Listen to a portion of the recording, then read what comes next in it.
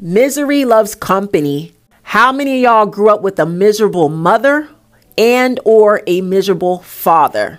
Because their relationships failed. They take their anger, frustration, and misery out on their children. You become their verbal and emotional punching bag for everything that they can't stand about each other. As you become an adult, guess what? They're not going to want to see you happy in no relationship. They're not going to be happy at your wedding because they're fucking miserable. They want to see you in an abusive relationship so they can wait and watch it fall apart so you can run back home to them and complain, cry, and vent. And all they're going to do is, I told you so. Your parents are fucking miserable and they want you to be miserable too.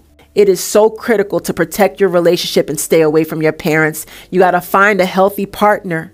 Do not attract somebody like your mother and father and then protect your relationship. Stay away from both of them.